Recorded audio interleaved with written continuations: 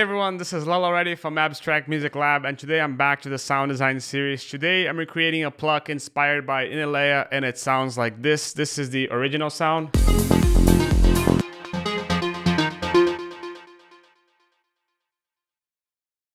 Again.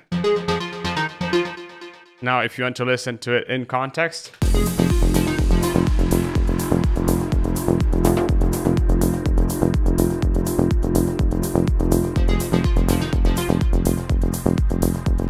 As usual, if you want to grab this preset, you can grab it here in the description below, available in the pack that FurCloud did for Production Music Live. But let's get down to business and let's get started with the sound design. This is going to be done in Vital. And if you want to look at the MIDI, just so we can start, this is what we're going to work with today. It changes a little bit over here, just to create a little bit of variation, but let's get started here with Vital. We're gonna initialize Vital. As you can see it over here, it's initial preset over here. And now we're gonna start and choose here oscillator 1, 2, and 3, but let's start with oscillator 1. We're gonna choose here a classic blend, and we're gonna put this over here. This wet position, we're gonna put it to 141. Almost like a saw wave. Also, what we're gonna do here, we're gonna put the tune over here to 0.5. Now we're gonna choose oscillator 2. We're gonna choose here a basic shapes. And this is going to be... Now, if you want to put it in context, this is also going to go here at 150. So now it's a sawtooth with a square wave. And to start this, we're gonna put this over here to 10 voices. And the detune to 3 voices. Just a tad. And here we're gonna put it to 6 voices.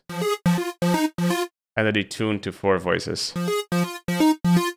Now, lastly, we're gonna choose oscillator 3. It's gonna be an initial preset.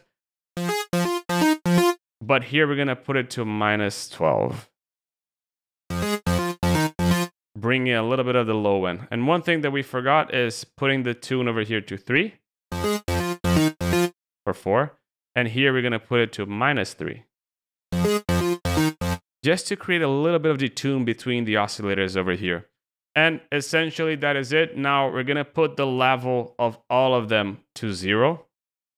Except the oscillator 3 that is going to go to 0.32. And this is going to stay right over there because with the envelope 1, we're going to modulate the level of these 3 oscillators. So envelope 1, what we're going to do here is we're going to put the attack here to 0.11. The decay is going to go here at right around over here. The sustain is going to go down up to the middle of it. And the release is going to go right around over here. Now this, we're going to modulate envelope 1, envelope 2, and envelope 3. What we're going to do here with the modulation, this one is going to go at 0.74. This one is going to go at 0.76. And this one is going to go here at 0.43. And now this is essentially what the sound is like. But now we're going to further shape the sound and we're going to add a sample also of white noise. We're going to put the level almost all the way down. It's going to be almost like this. And we're going to put the envelope over here. This is going to go here around 0.31. So you can hear it adds a little bit of noise to the sound. Now lastly, filter. 1, 2, 3, and sample. And analog 12 dB. Okay. So now what we're going to do here is the cutoff is going to go around 160 hertz. And you might ask me, Leo, but my Vital is in semitones. Yeah, you have to go here to advanced and put it over here to hertz. And then it's going to work fine. So 160 over here, drive, mix, and key track all the same. Resonance also all the same. It's going to remain here at 50. But now we're going to modulate this with envelope 1. And envelope 1 is going to modulate this by 52.70. Something like this. Perfect. And also what we're going to do here, we're going to bring a randomness to the filter cutoff. And we're going to put this over here to 15, 14, something like this. That's perfect. Okay, that's it with the oscillator section. Now we're going to go into the effects section. And into the effects section, we're going to choose first EQ, then distortion, chorus, delay, and reverb. That's essentially what we're going to do. So EQ, we're just going to use the first band, and we're going to put the gain all the way down in a high shelf. And this is going to go here around 60 hertz, just to take all the low end frequencies out. Now distortion is going to be a soft clip, and we're going to put this over here to 4.5, 4.6. This is going to boost a little bit of the sound. Chorus is going to open up the sound a little bit.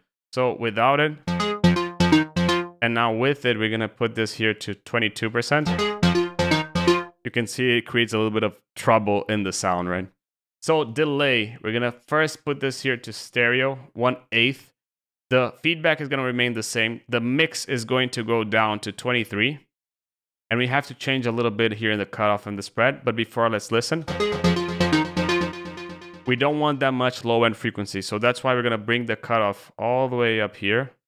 And the spread to 0.53. Now it only delays the high-end frequencies of it. And lastly, a reverb. We're not going to change anything over here, and we're just going to put this over here to 0.23. And that's it with the sound. So if you want to listen to it again in context, and again isolated, and that's it. I hope you liked this tutorial. And if you liked it, hit the like button. If you loved it, subscribe to the channel so you don't miss out on any future videos from the Sound Design channel. This is Leo already from Abstract Music Lab. Cheers. Hi, this video is sponsored by us. If you like these tutorials and want to support the channel, please check out our website packed with online courses and professional sample packs. Also check our ready-to-use and club-tested Serum presets. You can browse by the genre and style you're looking for, or get the incredible deal with the full Serum preset bundle. Thank you for listening, and now let's get back to your tutorial.